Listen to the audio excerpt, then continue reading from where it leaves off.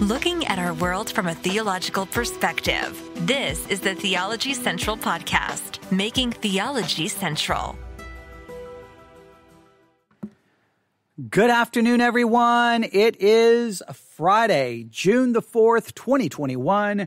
It is currently 1:57 p.m. Central Time. And once again, I'm coming to you live from the sanctuary of Victory Baptist Church, located right here in Ovalo, Texas. Thank you so much for taking time out of your busy schedule to listen.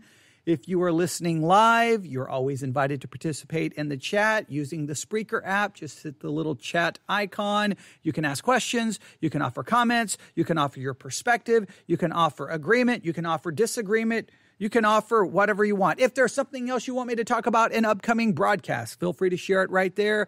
You can put it this way. I'm always available when I'm live on the air to communicate with you. Even if I can't address the issue right then and there, I will at least take note of it and then talk about it whenever I can. So always feel free to communicate with me that way. You can also communicate with me via email anytime. Email me at newsif@yahoo.com. That's newsif@yahoo.com. Email me questions, thoughts, comments.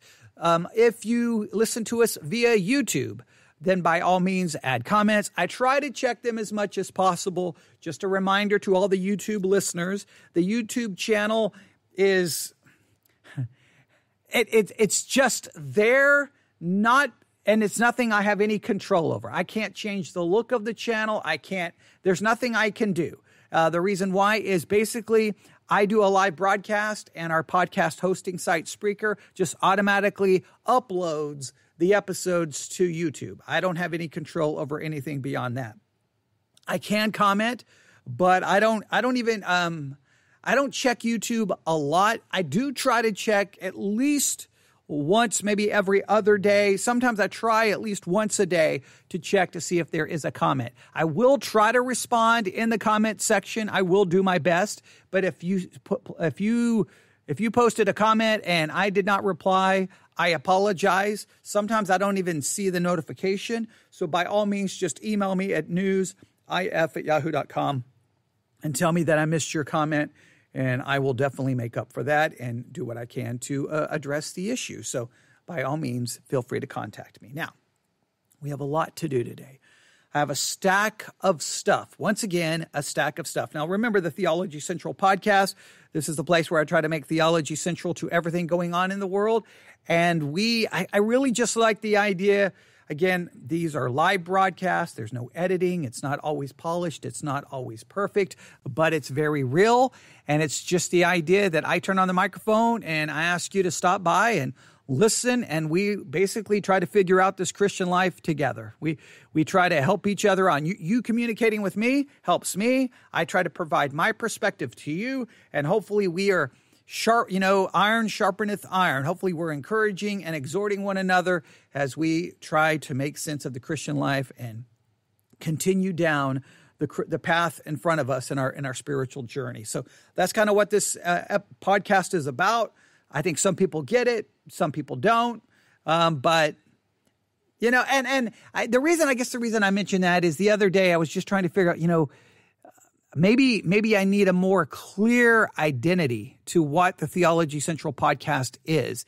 And then I thought, no, actually I don't. It's a podcast where a real person who's not perfect, who has his own problems and flaws, who's trying to figure out the Christian life, and been trying to figure out the Christian life ever since the day I became a Christian, dealing with all of the craziness within Christianity, the craziness within the church, asking questions, struggling, trying to figure it all out. And I just tend to do it live on the air. And I just ask you to stop by and we kind of go through it together. So I think that's kind of the identity. I don't know.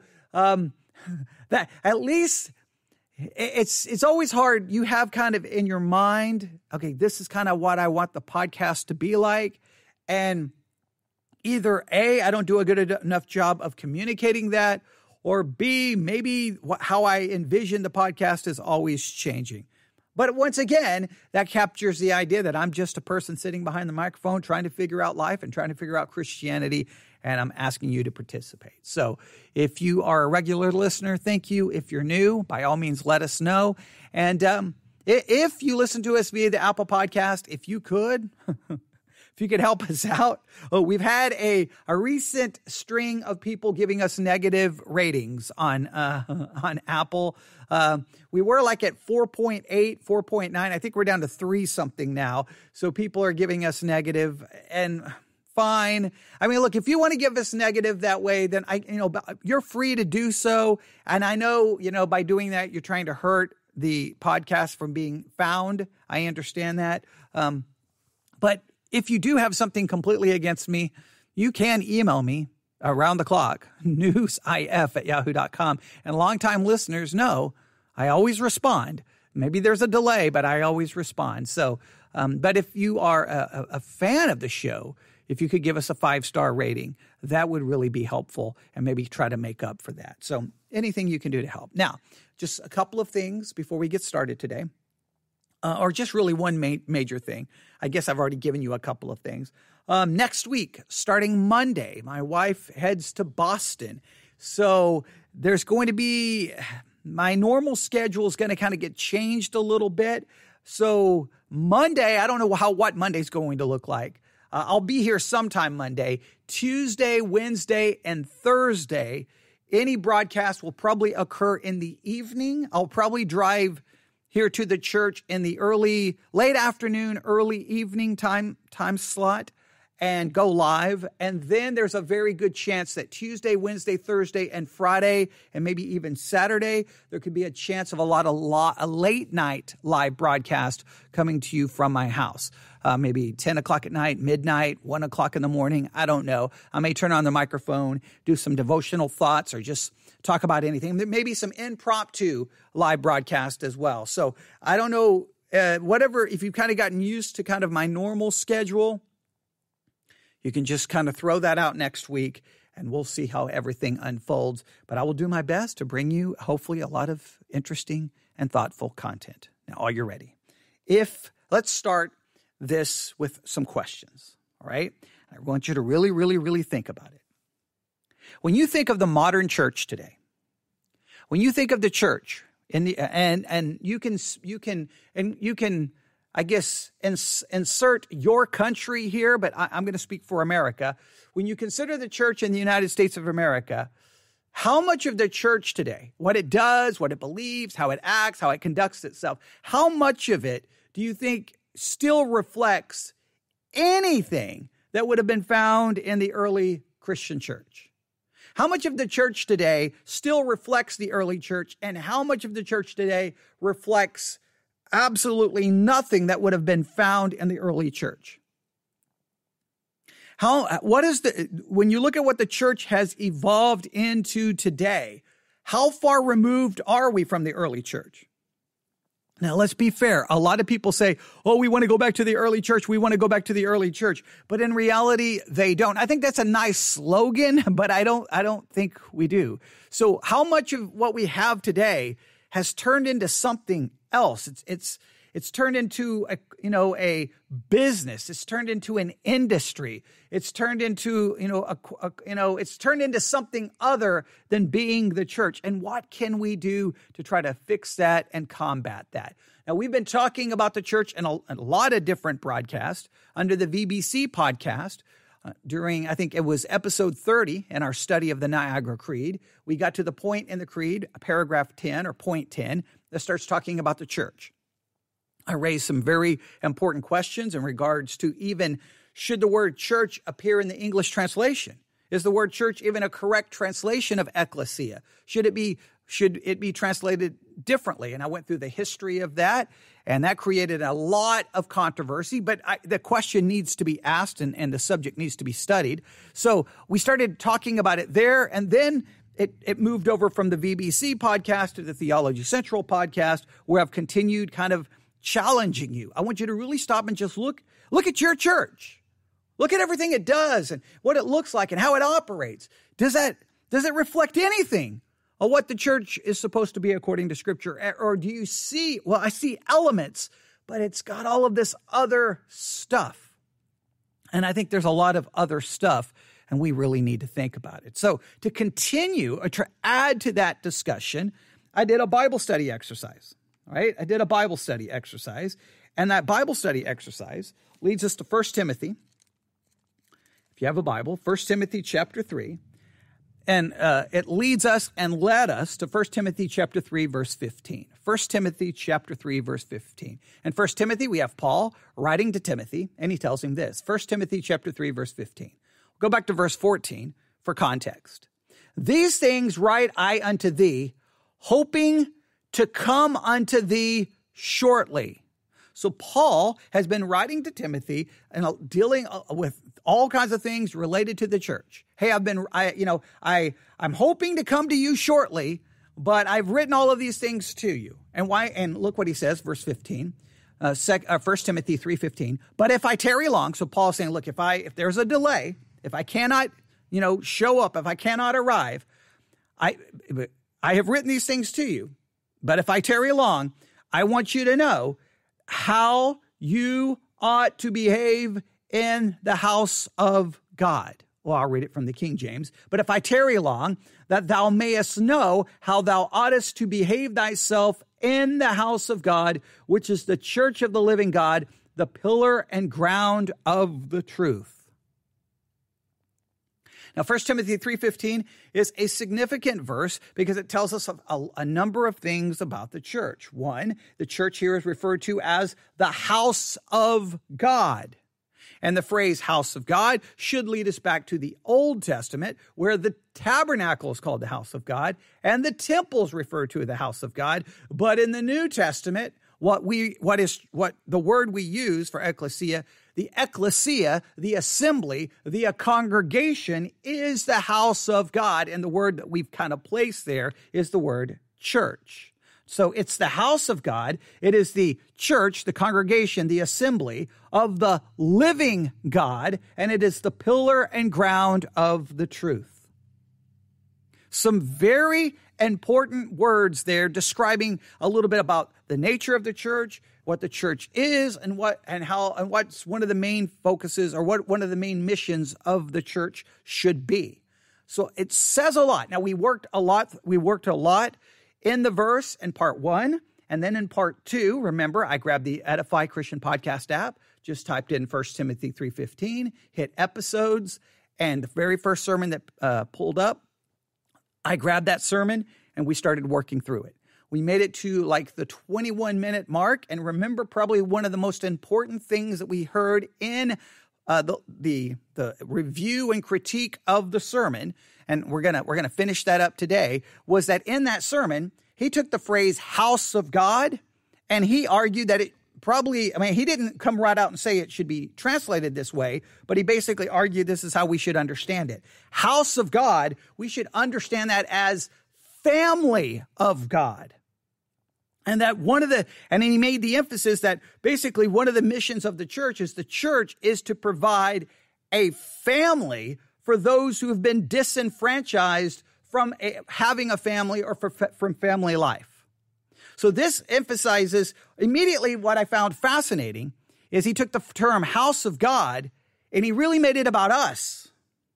And I think the term house of God signifies that the church belongs to God and God should be the main focus in the church, not us. But he turned it in this sermon that we were critiquing, that it's about the church is the family of God and it's to provide a family for those disenfranchised from family life. They can come to the church and experience it. Now, I challenged that outright. I ticked off a number of people who emailed me and told me that I was wrong, but that's okay. I just think if you come to church and you think that in church you're going to find the family life that you were disenfranchised from because you grew up in a bad family, I'm telling you, you're going to get discouraged, you're going to get upset, you're going to get frustrated, and you're probably going to leave the church. And here's the reason why. You know what the church is made up of? Sinners. You know what families are made up of? Sinners. And guess what happens in every family? You get hurt, bad things happen, you get discouraged, You may be betrayed. You may be lied about. You may be slandered. People may abandon you. They may turn their back on you. They may hurt you. They may attack you. They may lie about you. And those exact same things happen inside the church. Now, I know Christians love to believe, no. In the church, we're Christians. We're new creatures. Old things are passed away. Behold, all things are new. And we understand that, not talking about our position, but practically. And then people get into the church, and guess what they find out? People let you down. People still sin. People lie. People gossip. People hurt you and stab you in the back and stab you in the front, lie to your face, or just say mean things to your face. And people have all kinds of horror stories of what they experienced in the church. To say that this passage is saying, hey guys, the household of God is the family of God, and the church is to provide a family relationship for those who've missed out. That is a recipe for discouragement, despondency, depression, and I think ultimately will lead you to abandon the church. I was disenfranchised from a normal family life growing up. It was an absolute mess. It was a train wreck. But I've been in the church long enough to tell you stories about the crazy things I have experienced. I have seen fighting, backbiting, lying, people making plans in the background that nobody else knows about so that they can take over this and they can take over that and they can implement their agenda. Just messed up things. So many messed up things I have seen in the church, and you have as well. And so if you come to the church thinking, oh, it's the family of God and I'm going to get this nice family relationship, I just know it's the house of God. It's the household of God. The emphasis is it belongs to God. This is God's church. The emphasis is on God, not on us. The minute we make it about us, problems ensue. And so I really challenge the sermon in part 2. Go back and listen. I've backed up the sermon here that we were viewing to catch a little of that, but I want to just go ahead and offer my critique right here at the start, and then we will see if we can finish this up. All right, so 1 Timothy 3:15, that's how long did we review? 17 minutes, all right? So now there were some announcements in there as well, but I think that's the best I can do. I know that my perspective there is very cynical. You may say, wow, that's so negative. It's so cynical. It's so, you sound like you've already given up and declared defeat. It's just the reality. Once the church becomes about you and some emotional need for companionship, community, friendship, whatever, people always get hurt and let down. Well, the church, they weren't nice to me. They did this, they did that. Everyone's got a million issues. Well, you know why? Because the church is made up of sinful people, and the church's primary design is not there to meet all of your emotional needs. It's there for a different purpose. Right here in 1 Timothy 3:15, the emphasis is on being the ground and pillar of the truth. What does that mean? That's the emphasis, I think. But a lot of people take that term house, translate it household of God, and then make it, or translate it family of God, and say that that's what the church is designed to do. And I just think that that's problematic. All right. Now, let's jump back in. And remember, when we jump back in, it's always kind of abrupt. There's no easy way to just enter back in or just kind of pick up. We were at the 21-minute left mark, and we're now back to the 20-minute. We backed up a little bit. Well, I think we're at 26 minutes left to go. So we backed up about 5 or 6 minutes just to try to offer some kind of consistency and continuity. All right, here we go. For some people, this church may be the only real family that they will ever know. Now, I know this from Scripture. I think that's what's being said here and in other parts of Scripture. But I also know it from personal experience. My familial pedigree has never been considered very impressive. I'm the son of a bartender, a very heavy drinker, which brought a lot of dysfunction into our family for myself and my 2 younger sisters, and especially for my mom. The son of a bartender, the grandson of a Detroit gangster. My first encounter with family, as it was ordained by God to be, was in the context of a local church. All right, now here we go. So he had a bad family experience. So his first experience of a real family was the church. Now, see, that sounds so good and that's so wonderful. I could tell you the exact same story. I grew up and I could tell you all the horrible things that happened in my family. So then I became a part of a church. And how did that work out for me? Okay, I could tell you all the messed up things that happened, in that church. And all the other churches that I've ever been a part of. Crazy things, splits, it's just no. So it doesn't, the idea is the purpose of the church to provide you the family experience you missed out on. Now, I'm going to join your church, but I want you to know that I'm looking for a family to make up for the family that I never had. Now, those are the kinds of needs that a lot of people don't express when they're looking to join a church.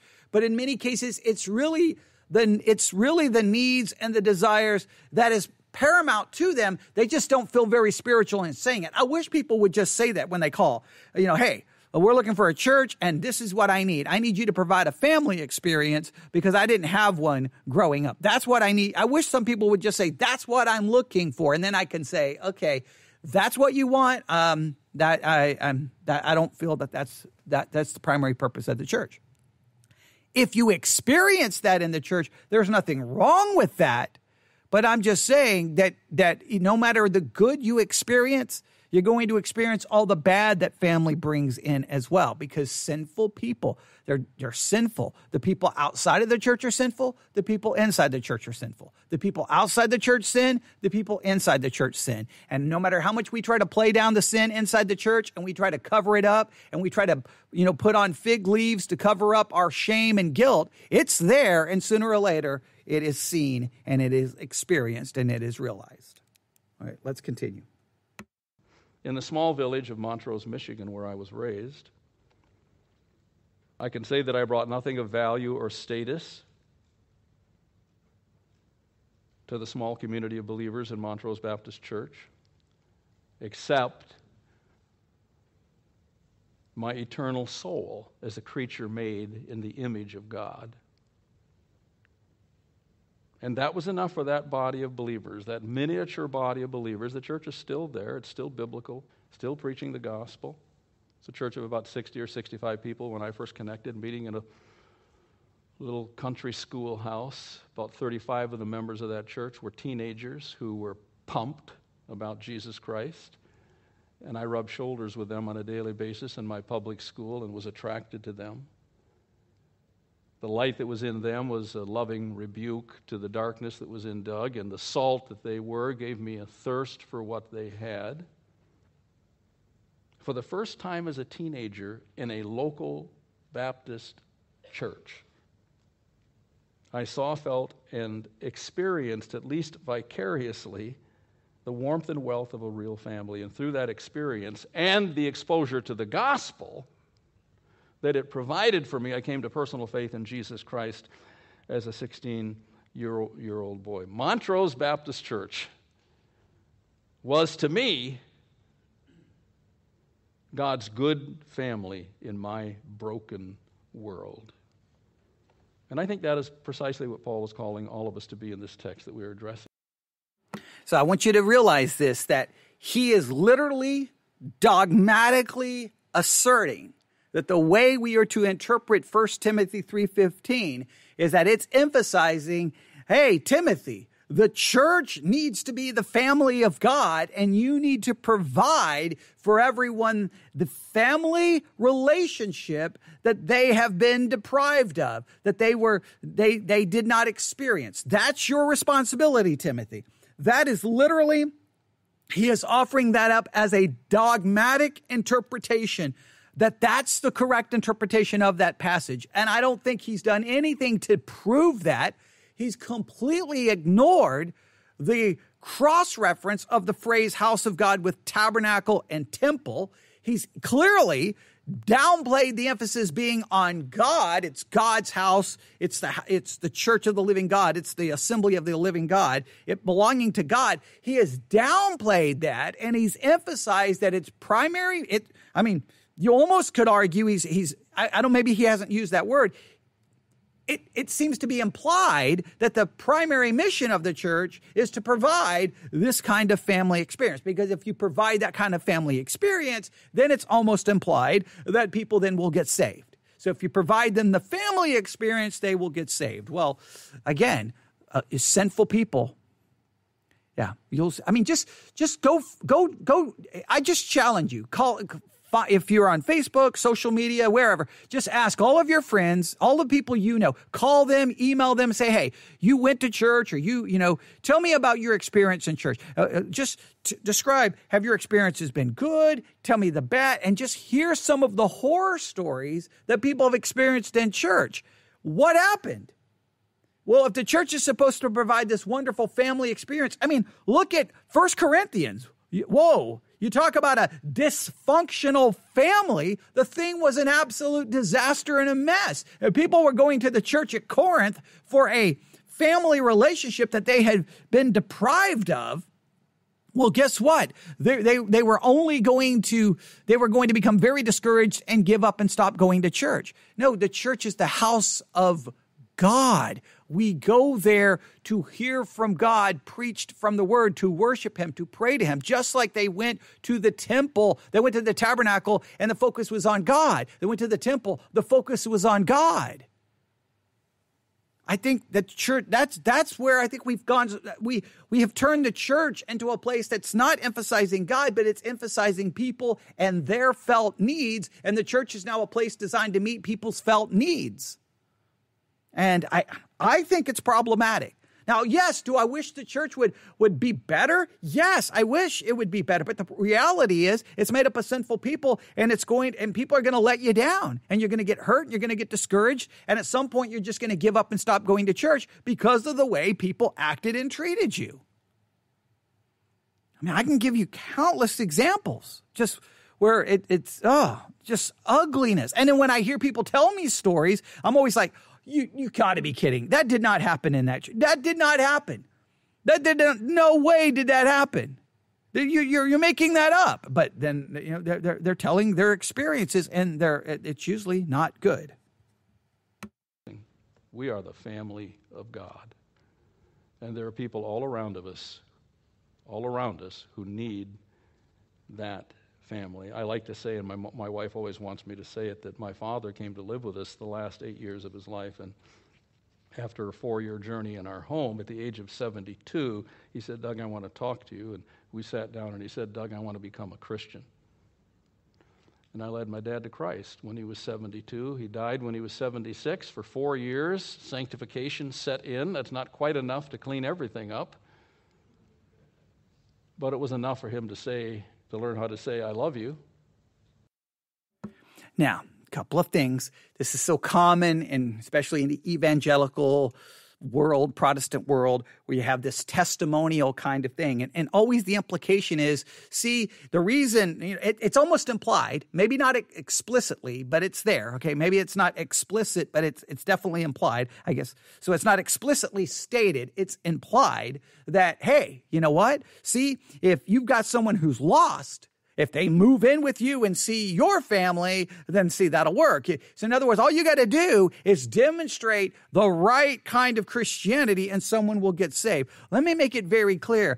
The human heart is dead in trespasses and sins, and just demonstrating the correctness of Christianity or living it out correctly before them is not the thing that convinces them to be saved. It requires a sovereign act of God to resurrect that dead sinner to life. And so, but I guess if you believe in maybe a semi-Pelagian way or a Pelagian way, then maybe you can argue, oh, that would work. But I would think Israel got to see a lot of evidence and proof that God existed, and they still turned their back on God and turned to idols and turned to idolatry over and over and over and over again, because the unregenerate heart is not going to become saved just by demonstrating that. I'm not saying we shouldn't demonstrate it. Just saying that I always hear these stories, and so then when you're listening, you're like, oh, man, if we would have done better. If we would have done better, that person would have got saved. If I would have done better, if I would have did this better, if we would have did that, and then you just live with eternal guilt, not eternal, but you'll live with a long-lasting guilt here on earth because you feel like that you didn't do enough to get that person saved. And that places the burden of salvation on you getting someone saved, but it doesn't work that way. All right, all right, here we go. But remember, he's using this illustration to talk about this is what the church should do. So the church is really supposed to, we go out there and get people who are lost, who need family. We bring them into the church, which is, again, completely opposite to the way the biblical model. The biblical model is we go and teach, they believe, then we baptize and bring them into the church. So this starts turning the church in. You bring, hey, all you people out there, you need a family, come here to the church, we'll show you family, and then in the process of showing you family, then we'll show you the gospel. So then it turns the church in, I guess, to a body made up of unbelievers who need family. We meet that felt need, and then we can present the gospel to them. This really turns the whole biblical model of the church upside down because the church is the house of God. It's the church of the living God, and the church is designed it's the bride of Christ. It's supposed to be pleasing Christ, and it is supposed to be, let me make this very clear, it is supposed to be equipping saints. So really, this model that he's putting forth creates a whole different concept of church. And how to settle an argument without blowing the house apart. And to say when I would go away with, in those days, less olala, to preach in various contexts or teach in this context or that, my dad would say, Doug, I'll be praying for you. My bartender dad was going to be praying for me. I give thanks to God for his work in my dad's life, my mother's life, and others in our family. So Paul says, you are the family of God, be what you are. This is what you are, be what you are, where God has sovereignly and strategically placed you in this wonderful, perhaps somewhat affluent, but terribly needy community. And be all that God intends for you to be as the family of God, a home base for the familially disenfranchised. They're all around us. Secondly, the church is the community of life. It's a life base for the spiritually dead. Secondly, Paul. Okay, so first, the church is designed for those who've been disenfranchised or deprived of family life. And now it's and now I've got to paraphrase here because I did not write down that phrase. It's basically a place of life for those who are dead. Now, I'm really perplexed. Are you talking about dead in your trespasses and sins? So you're saying now the church is designed for those dead in their trespasses and sins? Is that? I'm becoming more confused by the second as we listen to this. But that's what I want to demonstrate to you is this. This is just, remember, this was just chosen at random. I just went to the Edify Christian Podcast app, typed in 1 Timothy 3:15, hit episodes, and just chose the first one I saw. Now, this is why I'm doing this. Because I want you to just see that every church has their own perspective of what the church should be, what the church should emphasize, what the church should do. And I am telling you that I think more and more and more when you just go from church to church to church to look, that so much of it, I can't give you a percentage, 70%, 80%, 90%, just it's turned into something that doesn't even reflect what the early church was or its purpose or its mission, or its commission, and that should bother you. It should. It makes you just go, well, what's the point of even going to church if the church no longer even reflects what the church was supposed to be? All right, let's continue. Paul refers to the body of believers there as the ecclesia of the living God, the gathered community called out from the world system, gathered together as the people of God to conduct God's redemptive business on planet Earth. You are the church of the living God. Now, make sure we understand. The passage is emphasizing house of God is emphasizing God. The church of the living God is emphasizing God. So, is he going to emphasize the living God, or is he going to emphasize spiritual life given to us? What's the emphasis in the text? It's just so interesting that you can listen to a preacher take a text that's emphasizing one thing and watch them flip it completely on its head so that they can emphasize something that the text is not emphasizing, and everyone sits in the pew going, amen, amen. Because as long as it sounds good, nobody seems to go, wait a minute. Remember, you can say true things and you can say things in a good way, but if you're saying them based off a text that's not saying them, then that turns all of those good things you're saying actually into something bad, because you're saying that it comes from a text that's not saying what you claim it's saying. So what's the emphasis getting ready to be here? Let's see where the emphasis is getting ready to go. So it's no surprise that biblical churches like this one, and I know this is true of this church, God has blessed this ministry over these many years. I can see it every time I come and sense it and feel it and know it. But it's no surprise that biblical churches are living, pulsating entities. They are suffused with the life of the living God. Scripture always defines God as the living God. Makes quite an issue of it, Old Testament and New Testament. Hebrew Scriptures and Christian Scriptures. The life of the living God.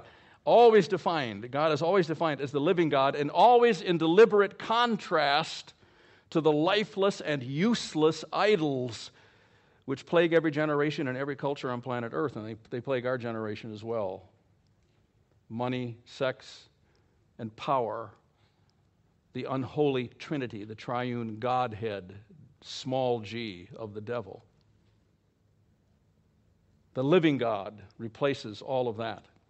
The Apostle Paul defines Christian conversion as nothing less than turning to God, that's faith, away from idols, I think that's repentance. Conversion is turning to God from idols to serve the living and the true God, 1 Thessalonians 1:9. And when we turn toward God in faith, the living God imparts his life to us too. You hath he quickened, the old King James says. It's antiquated language, but it's beautiful. You hath he quickened. You hath he made alive, who were dead in your trespasses and sins. And where does the living God live? We all know. So I won't spend long here. We all know where he lives. First, God lives in each and every believer individually, because our bodies, Paul said, are the temple of the Holy Spirit who is in you. So we know he lives there. He lives in us in some mysterious, I guess. It's a mystery. He takes up residence in the human spirit somehow. Our dead human spirit is impregnated with the life of the divine Holy Spirit, and we are quickened and made alive and inhabited by that Holy Spirit. One of the things this means is that when we become Christians, when you became a Christian, God did not give things to you, he gave himself to you. And that he did that because he knows that's what we need. We don't need things, we need him. He gives himself to us. He lives within us. Christ in you, the hope of glory. I think it is possible to have, particularly in our kind of affluent world, it is possible to have everything that you want, only to discover sooner or later that you do not want anything that you have. Because they always disappoint if that's where our focus is. Things don't have it in them to meet our needs. Only Jesus Christ does. So individually, Christ lives in us. The Holy Spirit lives in us. Where does the living God live? He lives in you and in me. But he also lives and dwells, the living God dwells in the church corporately, not only in us individually, but in the church corporately, because the gathered community, as we are this morning, you're the gathered community here of believers in Eden Baptist Church. The gathered community, the church met together as the congregation in local assembly, is the habitat of God. It's the dwelling place of God. Paul said so in Ephesians 2, verse 22, in whom you, and that second person personal pronoun is plural, referring to the whole corporate body met together, in whom you are being built together for a dwelling place of God in or by the Spirit, Ephesians 2:22. The church corporately is the community of life because it's inhabited by the living God. He's here with us in a very unique and special and powerful sense every time we gather together.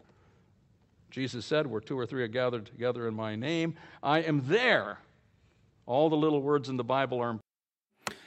Okay, now we got to stop right there. Where two or three are gathered in my name, or two or three, that passage is where two or three are gathered in my name for the purpose of church discipline. That's found in the Gospel of Matthew.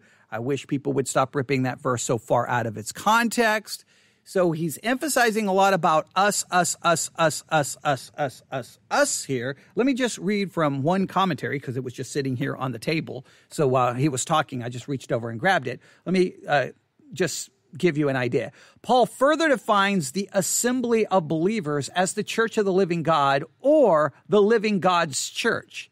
The absence of the definite article with church stresses its character. This is describing the character of the church. The church, by its very nature, belongs to the living God. In fact, Paul told the Ephesian elders at the gathering of Miletus that the church of God was truly his because he had purchased it with his own blood, Acts chapter 20, verse 28. In his letter to Ephesus, he called the church God's own possession to the praise of his glory. The identification of the Creator as the living God has a rich Old Testament heritage. Joshua told the Israelites, by this you shall know that the living God is among you and that he will surely dispose from before you the Canaanite, the Hittite, the Hivite, the Perizzite, etc., etc. All right? So he goes through all the Old Testaments demonstrating that God is the living God, the living God, the living God. The description of the Ephesian assembly as the living God's church was especially apropos. It was the island of light and a dark sea of pagan worship. Crucial to behaving properly is the knowledge that the assembly of saints is the living God's church. So this just emphasizes that the church belongs to God, the living God. It's his church. The emphasis is not on us. The emphasis is on the living God, not on us living, not on us being infused with life. The emphasis is it's God's church and he's the living God. So in other words, it wasn't his church in the past, but it's no longer. It was his church in the past, it's his church in the present, and it will be his church in the future. Yesterday, today, and forever, to borrow a phrase from a TV show, but I won't go into that. Okay, that's the idea. He seems to be getting ready to make the emphasis once again about us, right? And remember, he's only got 17 minutes left, and guess what he's yet to do? He's not even got into the pillar and ground of the truth. So his emphasis is on, hey, it's a family for those who need a family, and it's a place of life for those who are dead. Now, I want to see how he explains how it accomplishes that. Let's see what he says. Important. This is the little Greek particle eke, E-K-E-I, eke. It means in that place, literally, the lexicon says. For where two or three together in my name, in that place, I am with them. And where is he? In the middle of them, in the midst of them. And that Greek word meso for midst means in the very middle of them. Every time And the idea, when the church gathers for church discipline, he is there in the midst. And then it gets to the idea of what they bind is bound, what they loose is loose. And that is the binding of discipline and the loosening of forgiveness. That's what that's referencing. I don't know why it's so complicated. I don't know why it's so convoluted to so many American Christians. The text is obvious. If you need help me explaining that, I can. That text where two or three are gathered, the context is they're gathered in church discipline. And then what they bind is bound in heaven, what they loose is loose. And that's referring to church discipline. Again, it's not binding and loosening how other people use it. I mean, the text it's not even convoluted. It's not even complicated. It's not even difficult. It's just basic reading fundamentals there. But okay. All right, let's continue. We gather together. There is a unique, almost mysterious presence of God with the people of God. The living God settles not amongst us in a unique and powerful way. Whenever we gather together as a corporate body for worship and service, he's right in the midst of us, right there with us, watching and weighing all that is going on. And And this is why we should be driven never to do anything that might offend his watching eyes or his listening ears or his holy heart. Why is this so important? Does this have anything to do with mission and ministry? Why is it so important that you are a community of life, a living, pulsating body with the energy and the dynamism of God himself? See where the emphasis just went? It just shifted from, the church belongs to the living God to, no, you are a church made up of people who have the life of God in you. He now just switched it over and emphasized the people, not emphasized the God. House of God emphasizes God. Church of the living God emphasizes God. So I think what Paul wants Timothy to understand is, hey, you need to know how to behave in the house and the house of God. If you're going to know how to behave, you have to begin with the understanding that the church isn't about you; it's about God. It's not about anybody else; it's about God. It belongs to God. It's His possession. It belongs to Him. So we must follow His design, His purpose, His commission, His will. That to me is the starting point. But he's just completely obliterated that emphasis. And we'll see if he's going to do something with Ground and Pillar. He's got 16 minutes and 30. He's been preaching for 27 minutes and 26 seconds. 27 minutes and 26 seconds. He took the 1 Timothy 3:15, I think, which is emphasizing the centrality of God and God having the preeminence. He's made it about us, and he's not even got to those two very important concepts of Ground and Pillar. Let's see what he does here. The living God at work in you and among you as you come together, and through you before the watching world. The reason that this idea of your being a community of life is important is because we live in a culture that is suffused with death. Our cultural preoccupation, our cultural justification of abortion, 62 million plus since Roe v. Wade. Our cultural justification of that procedure of abortion and even infanticide, born alive, but not protected. Our cultural justification of abortion, infanticide, euthanasia, and physician-assisted suicide is graphic evidence of our love affair with death. And I don't think it's too strong to say that, a love affair with death. I love the 8th chapter of Proverbs. It's an essay on God's wisdom, on divine wisdom. And wisdom speaks out in that chapter, Proverbs 8. We don't have time to go there. Wisdom is personified as a lovely lady in Proverbs 8. And the Bible says that she raises her voice on the heights, at the crossroads, beside the gate, which would be the city hall of a city. The gate where the official business was transacted, and at the entrance of the portals. All of it in the public square, and this is where divine wisdom is missing and where it's desperately needed, in the public square. Wisdom makes her appeal to the stubborn and to the simpleton and to the fool and to everybody else who passes by. And what does she say? The last two verses of Proverbs 8, this is what she says. For whoever finds me finds life. Exactly. Divine wisdom is all about life, not death. Whoever finds me finds life and obtains favor from the Lord. But he who sins against me wrongs his own soul. All those who hate me, our culture despises. We live in a culture that despises God's wisdom. Romans 1:28, they did not like to retain God in their knowledge. They excised God from their thought constructs, from their body of knowledge, from their wisdom. They did not like to retain God there. All those that hate me love death. And that is what is happening in our culture.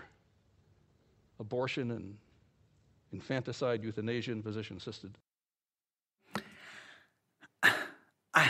I don't quite know what to say. Who knew that you could use 1 Timothy 3:15 to speak about abortion? I just don't know Okay, he's got 13 minutes and 50 seconds left. Now, most likely, if he has a concluding prayer and then his summary at the end, that means he's probably got about 12 minutes.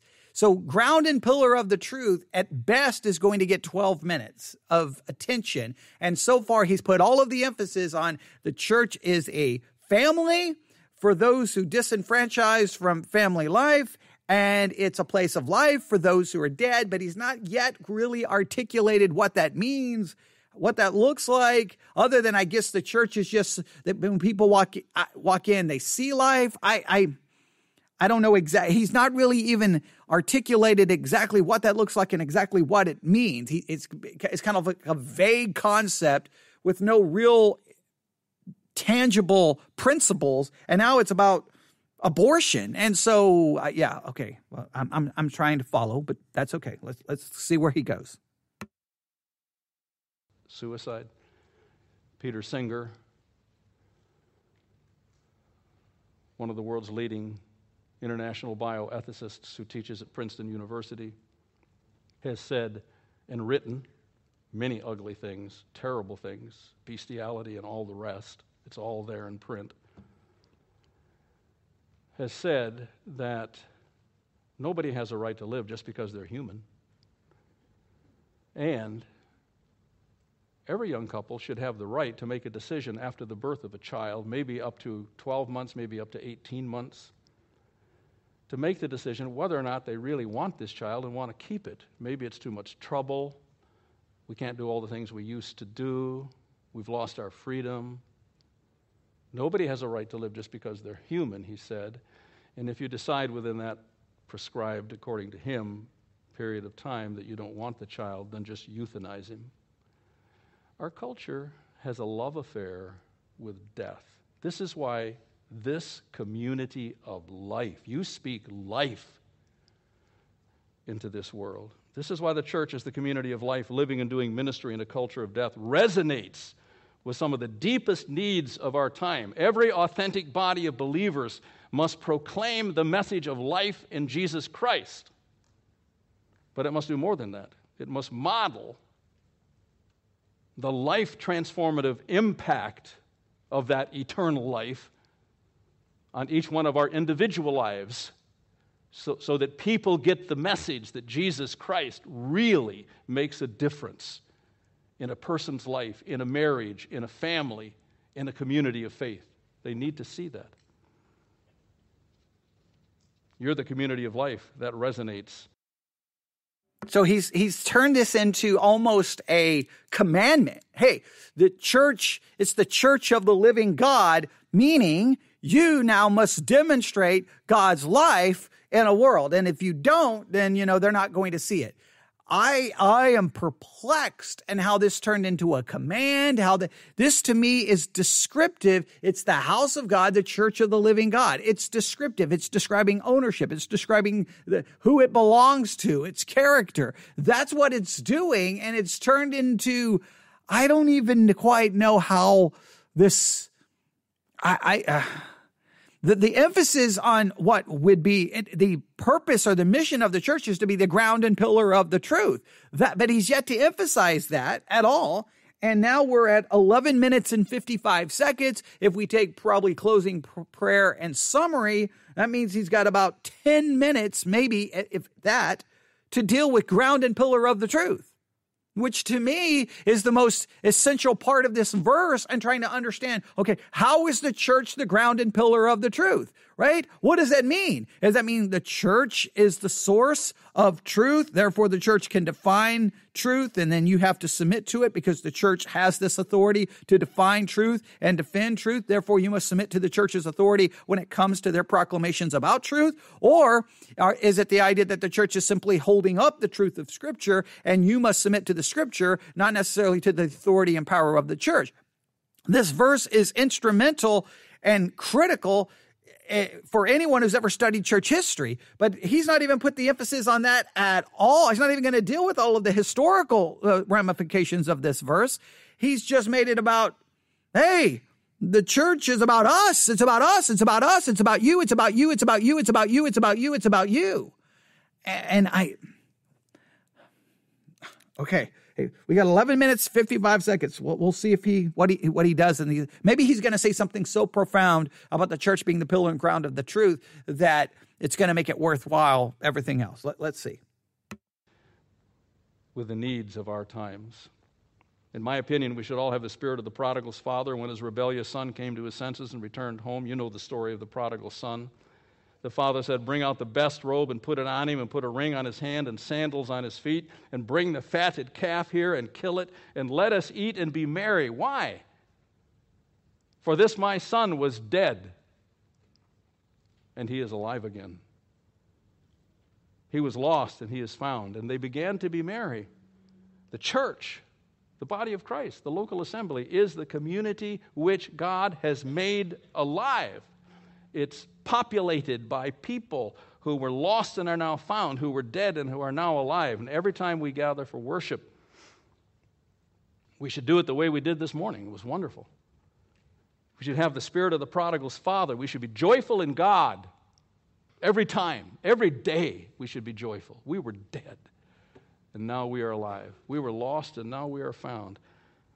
We should be joyful in God, worshipful in spirit, biblical in conviction, and missional in heartbeat. That is, longing for others to taste of this life as well, because we are the community of life in a world suffused with death. We are a life base for the spiritually dead. That's what Paul says we are. So we are at Family Baptist downtown, where Lee Ormison pastors. He's a godly and a wonderful pastor. We're the life base for those who are spiritually dead. So the spiritually dead should come here because we're the base, and then we have life. And then, again, the whole thing turns church into something. The church is the place that believers gather for the purpose of being equipped for the ministry to go out and then take the message of life out. I am so perplexed here with what he's doing with this passage. He's taken a passage that so emphasizes God's preeminence, and he's making it all about us. It's like I'm okay. Now we're down to 10 minutes and 24 seconds left. If you take, I'm assuming there's going to be about a minute for closing prayer and summary. So that means he's got probably about 9 minutes to deal with the ground and pillar of the truth. 9 minutes. Clearly, he's not even going to deal with the two Greek words for ground and pillar. Clearly, he's not going to deal with the historical implications and claims made about the verse. Clearly, I guess he's going to really downplay that part of it. He's emphasized the house of God and the church of the living God. He's emphasized that to make it about us, and he's downplaying the other. Now, I know every time when you preach, you have to make choices. Well, no, actually, you know what? I take that back. You never have to make a choice, right? Because you can emphasize everything in the text. It just may take 2 sermons to do so. It may take 3 sermons, or it may take you to preach a little longer. You don't have to ever cut anything out. You just may have to say, you know what? I don't have time to get to this. So in this message, we're going to deal with these 2 phrases: house of God, the church of the living God. We're going to deal with that, and we're going to ignore the pillar and ground until a later time. Right? So you could have done that. All right, but here we go. 10 minutes and 24 seconds left. Every New Testament local church is the family of God in a world of fractured families. It's the community of life in a world suffused with death. And I have only a few moments. I don't know when I'm supposed to get done, but I got to get done pretty soon, I think. Third, the church is the sanctuary of truth. It's a truth base for the tragically deceived, because Paul says you are, in addition to all the rest of this, you are the pillar and the ground of the truth. Think of that. The pillar and ground of the truth. That's what this and every biblical New Testament local church is. I know that sanctuary is a term that has been politicized and demeaned as a result of it in our culture, but sanctuary is a wonderful term, properly understood. The sanctuary is the place of safety and security. It's the place of refuge when someone or something is suffering persecution or affliction. I'm very perplexed. So we have literally the biblical language, pillar and ground, and now he's inserted a new word, sanctuary. So I guess he's going to make the idea that the church is the sanctuary of truth. Is is the text saying that it's a sanctuary or pillar or ground? Why wouldn't you immediately start building on the biblical? Why would you insert a new word when you already have two words there? Right? Why wouldn't you emphasize pillar and ground? Now, you've got to answer this. Pillar and ground in what way? Does the church simply hold up? In other words, there is a truth external to the church. It's called Scripture. I've got my Bible over here, right? Here it is. Here's Scripture. I know you can't see it. I'm holding up my Bible. The church is simply to hold it up. Here is the truth. And therefore, it's not the church that it defines truth, has the truth, is the authority. It's the Scriptures that is the authority. Or is it the church? Like, you've got to draw this distinction because it comes so much down to church government, how people should respond to the church, when can the people disagree with the church, when can they disagree with the church, when can they, how much should they submit, how submissive do they have to be? I mean, this has massive implications on the understanding of the church. So, all right, he's got now 9 minutes and 32 seconds, and he's now introduced another word that's not even in the text. That's what a sanctuary is. This is precisely what the church is in behalf of the truth. You are the sanctuary of truth, the pillar and ground of the truth, because truth is being brutalized in our civilization. In the secular academy and media where we expect it, but also in large segments of concessive Christianity where the truth is being demeaned. The unfortunate reality. Now, if the truth is being demeaned within certain elements of Christianity, is it being demeaned inside churches? And if it's being demeaned inside churches, then that means the churches who are, quote unquote, demeaning the truth according to his understanding, because the churches that are supposedly demeaning the truth would argue that they're not demeaning the truth. They would argue that they're the ground and pillar of the truth and they're holding up the truth. So now it comes down to everyone arguing about which truth. So if the church is the sanctuary of the truth, then that means the church possesses the truth, defines the truth, delivers the truth. Therefore, you must be submissive to the church, but you just acknowledge that there's a large portion of Christianity that's attacking the truth. Well, then who gets to determine which church is the sanctuary of truth? What makes the church the sanctuary of truth? These are just basic elementary questions that any good listener of a sermon should come up with, or any good reader of this text, and anyone who's ever studied church history. It is that far too many churches have reduced their truth claims because too much truth doesn't foster church growth, and people would rather not hear some of that stuff. So they reduce their truth claims to the lowest common denominator. All right, now, so there's churches out there who've reduced their truth claims, so that means that they're no longer the ground and pillar of the truth. So which church is the ground and pillar of the truth? And what does it mean that they're the ground and pillar of the truth? So clearly some churches are not, according to his definition. Some churches are. So according, I guess, the church he's preaching to, they are. The other churches aren't. I guess he gets to define which churches are and which churches aren't. So that means that the church isn't the authority. So why would you call it the sanctuary of the truth? It's the ground and pillar. Why would you call the church the sanctuary of truth when does the Bible ever, so here's a question, does the Bible ever refer to the church as the sanctuary of truth? Ever. Ever. Anywhere. All right? Now, if you're listening live, if there is a place where it's called the sanctuary of the truth, by all means, show me.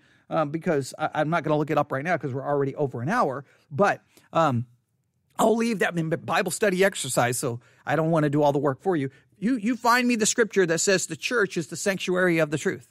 Now you say, well, by implication, okay, then do you show me how the Greek language here would imply it's the sanctuary? To me, ground and pillar, if we understand that simply, that ground and pillar is really just using two different phrases to say one thing, that it holds up the truth. It holds it up. It supports it. There's the truth. The church is simply holding it up, putting it forth. So then all you have to do is figure out what that truth is. And then the church is the ground and pillar when it's holding that truth. And when it puts that truth down, then it's no longer the ground and pillar. Right? So you got to define what the truth is. And if we say sola scriptura, then it holds up scripture. Right? Okay. I'm just trying to figure this out. Here we go. In order to attract the largest possible crowd. This is a brutalizing of truth. For believers who take Christ's claims on their lives seriously and who are thirsting for authenticity in their personal lives and their local assemblies, this is a clarion call for the body of Christ to be utterly committed to absolute loyalty to absolute truth. I have to park by truth for just a few moments here, not long. This will be my last visit here probably. I believe truth is the fundamental moral category in the universe. I believe God is the fundamental reality in the universe, of course. But I believe that God's truth is the fundamental moral category in the universe, and I think there are a lot of biblical texts that would help us to support that idea. The point is that without truth, people and the civilizations they create unravel at the seams, just as ours is unraveling at the seams. And Solomon said it would be so. He said, where there is no revelation, Proverbs 29:18, where there is no revelation, where there is no word from God conveyed through the prophets and disseminated among the people, or through the apostles in the New Testament era and disseminated among the people and the culture, where there's no revelation, no truth from God, the people cast off restraint. Exactly. Just look around. It's a very aggressive term. It's one verb, cast off restraint. Parua is the Hebrew verb. It means to run wild. I'm trying to understand. Look, when I listen to sermons, maybe you don't listen to this way. I try to understand the preacher's rationale. Why would they do that? So we have ground and pillar. He introduced the word sanctuary. Now he's over in Proverbs. Now he's giving you the Hebrew there, but he's not even bothered to deal with the Greek of ground and pillar. So I'm totally perplexed. If you're going to exegete this, he didn't really do much exegeting. I mean, to me, he abandoned really any objective meaning of house of God. He didn't even do it with the cross references from the Old Testament. Church of the living God, he brought in ecclesia, but he kind of abandoned even maybe that emphasis there, and he turned it about us. Now it's the church is the ground and pillar of the truth, and now we're in Proverbs, looking up the Hebrew phrase for casting off restraint. I'm just completely perplexed in the preaching decision here.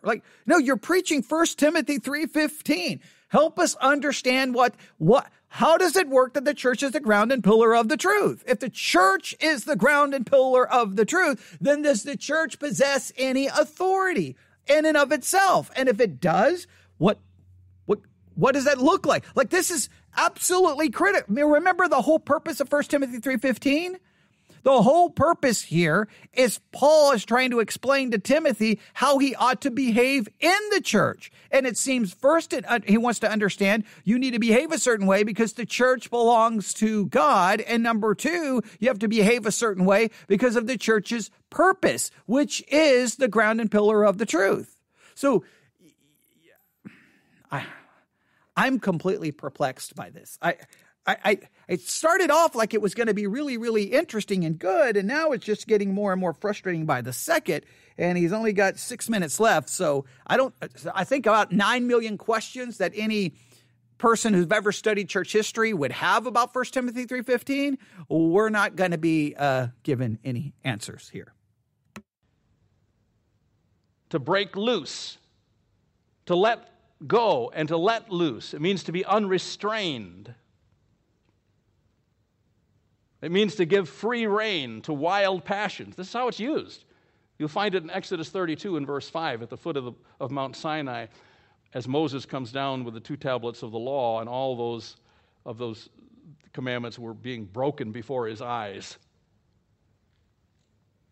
Exodus 32 and verse 25. And that verb, parua, is translated twice, naked. They uncover, they let loose, they let go, they break loose, they run wild. In other words, whenever there is a truth deprivation, as is happening in some concessive churches, People are being deprived of truth, even inside the body of Christ. And please note, so again, we're still chasing a Hebrew phrase, a Hebrew word, and then he continues to say, churches aren't doing this, churches aren't doing this. Okay, well then, is the church the ground and pillar of the truth or not? So when is a church the ground and pillar of the truth? When is a church not the ground and pillar of the truth? How are you to know the difference? And if the church is the ground and pillar of the truth, what is your responsibility to that church? And when can you disagree and when can you decide to leave? Like this raises so many questions about authority, purpose of the church. I don't even, we're over in Exodus now looking up a Hebrew phrase and still not even dealing with the two Greek words for ground and pillar found in 1 Timothy 3:15, which I thought is the passage he's exegeting. Wherever there is a truth deprivation, or as there is in our secular society, a truth renunciation, wherever this is, people erupt in irresponsible, profligate behavior, and public morality descends into the abyss. Exactly what we're living with now. How this church resonates with the need of this world. This is a truth base, always has been. But humankind needs more than all else is access to the truth. And God has ordained that churches like yours, New Testament local churches, are to be the pillar and ground of the truth. That is our double responsibility to the truth. We are to be the ground of it, that is its support and buttress against all attacks upon it. And we are to be the pillar of it. We're to be the pillar of the truth. As the ground, the church holds truth fast. It won't let go of it. It defends it. As the pillar, it holds truth high. It thrusts truth high. That's what pillars do. They hold things up for all to see. They make things conspicuous and visible before the watching world. In fact, the word pillar, stylos is the Greek word. The word pillar is used in the New Testament of both personal and corporate leadership. In Galatians 2 and verse 9, Paul says that Peter, he's called Cephas there, but it's Peter, James, and John were pillars. It's the same word, leaders in the church at Jerusalem. And in this text, the local New Testament church is to take the leadership in the body within the context of the church, but disseminating it into the culture, take the leadership in defending the truth against attack, disseminating, which means to sow the seed. Semnos is the word for seed. To disseminate is to sow the seed. Disseminating the truth into a deceived world and displaying the truth in our own personal lives so that we can't be accused of hypocrisy. And if the church fails in this task, there is nowhere else to go for truth. Nothing is more important than access to truth. Paul says, if the church fails, there's nowhere else to go for truth? Wait a minute here. Now, are we Protestant or are we Catholic here?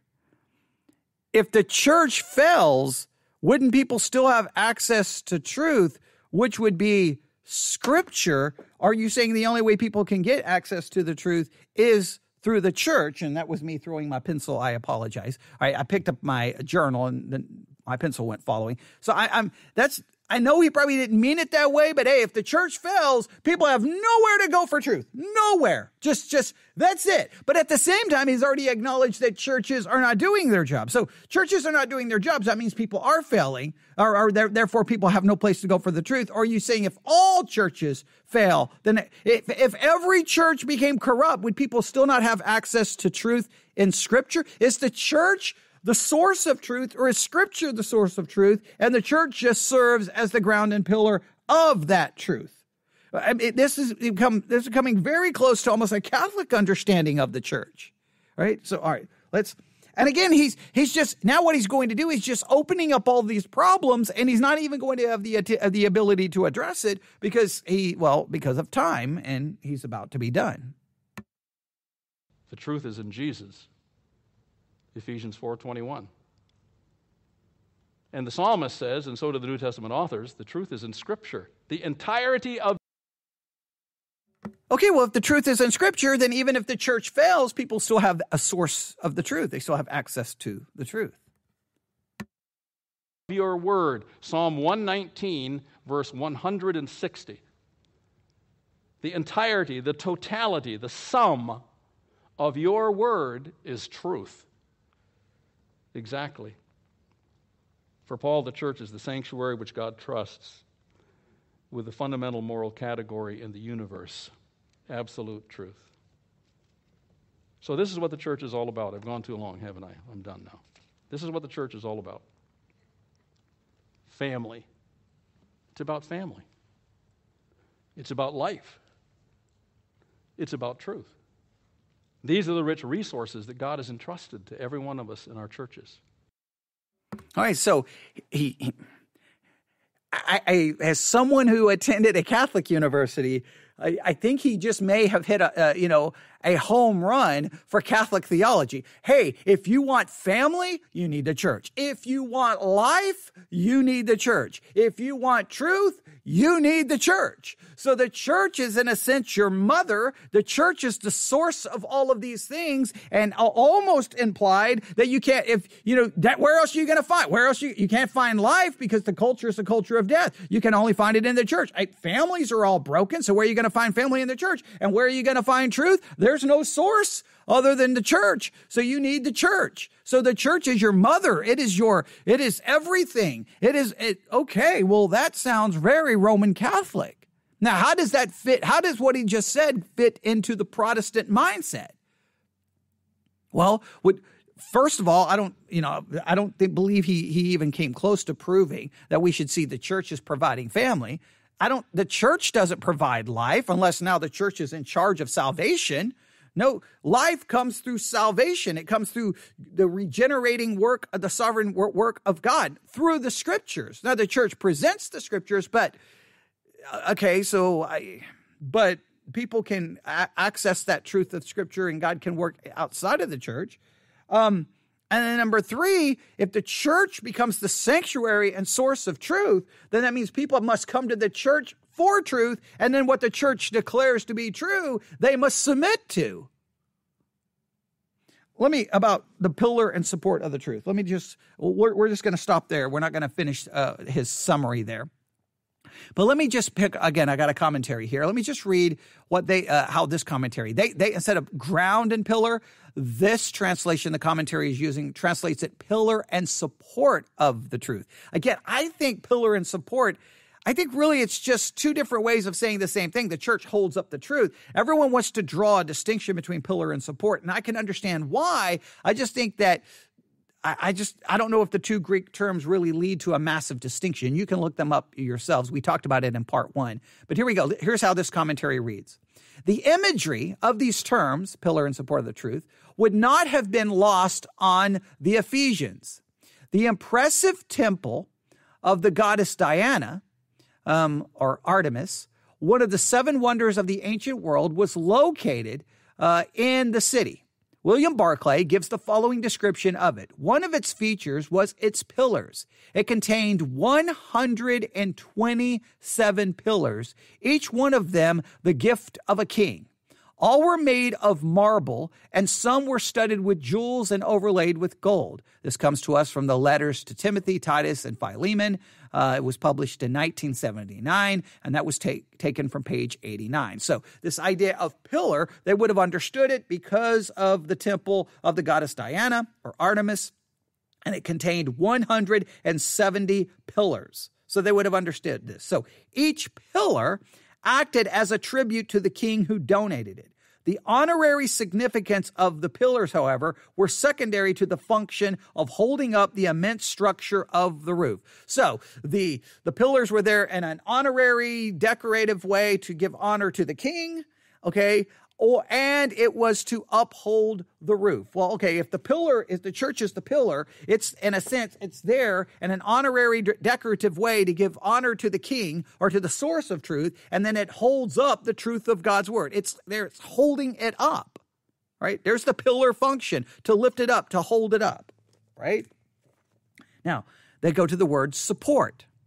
Support appears, and they call it the word, they translate the word support. Support appears only here in the New Testament and refers to the foundation on which a structure rests. Thus, in Paul's metaphor, the church is the foundation and pillar that holds up the truth. as the foundation and pillars of the temple of Diana were a testimony to the error of pagan false religion, so the church is to be a testimony to God's truth.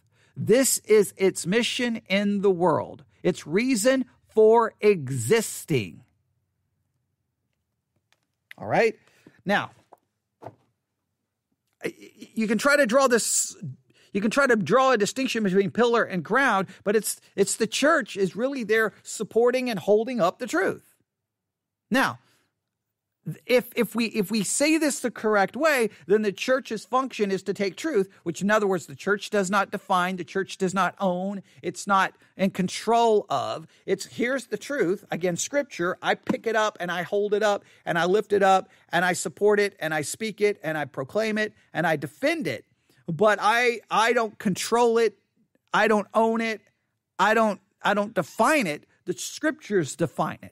So there's the truth. So your allegiance would be to the Scriptures, not to the church. And when the church deviates from the Scripture, then you would deviate from the church. That would be the Protestant understanding. But if you're not careful, you can take that passage and describe it in such a way that, no, you need the church. If you want truth, you need the church. You want life, you need the church. You want family, you need the church. Well, then that places the church almost in the place of the Roman Catholic Church, where you must submit to it because the church has control over it and you must turn to the church. It's very careful. You're going to be very careful what you do here. And the way he just ended that almost turned the church into the way the Roman Catholic Church would say, as the mother who provides all of these things, and you can't go anywhere else to get it. But the average Protestant and practice doesn't believe that. We reject that every day. I mean, he was already calling out other churches for not doing it. So then that means a church can stop doing all of those things. Who gets to define, how do you determine when a church is and isn't doing it?